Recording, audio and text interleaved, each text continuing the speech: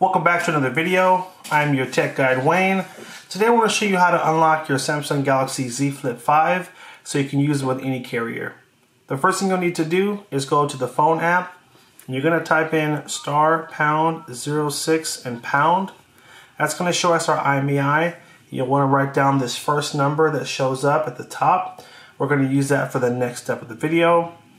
Next we're going to hit the home button and now we're going to go to Google Chrome, to the website, theunlockingcompany.com, and we're just going to fill out a few prompts. So first will be manufacturer, which will be Samsung. Next, the model, which is going to be the Galaxy Z. So all the way down to Galaxy Z. Keep going, Z Flip 5.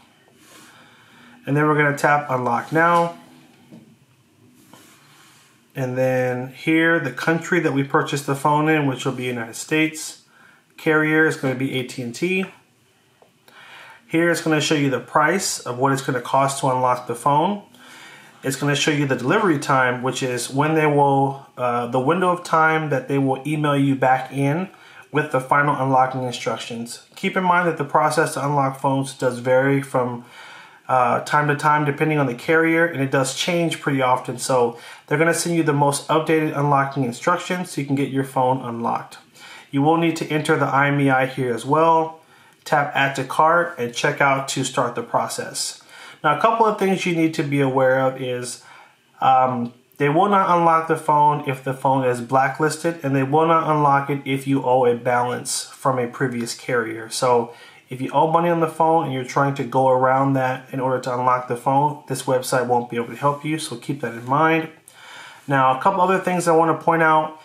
As we go to the top of the screen, there is a toll-free number you can call, text, there is an email address, and a WhatsApp number. So you have 4 different ways to contact the company if, for whatever reason, maybe you're outside of that delivery window and you still haven't gotten an email, or you have an issue with trying to unlock the phone. You can always reach out to their support in order to get your phone unlocked. Now, once the phone is unlocked, a couple of things you'll need to know. You'll want to have a SIM card of the service you'd like to use the phone with, and you'll want to have your SIM tool, which looks like this, so that you'll be ready to take out your old SIM card and put in the new SIM card. Now for this phone, the SIM card is going to be on the left side. You're going to take the pin and you're going to insert it in the hole and push. Now if you don't have the tool that came in the box, no problem. Find a paper clip, bend it back. You can use that to pop out the tray. You'll take this out, you put in your new SIM card, and then it should prompt you to restart the phone. And usually after the restart, the phone should light up and show that it has service. All right. Hope you guys found this helpful. If it was, hit that like button down below. If you're not already a subscriber, hit that subscribe button and stay tuned for more videos. Take care, and as always, have a good one.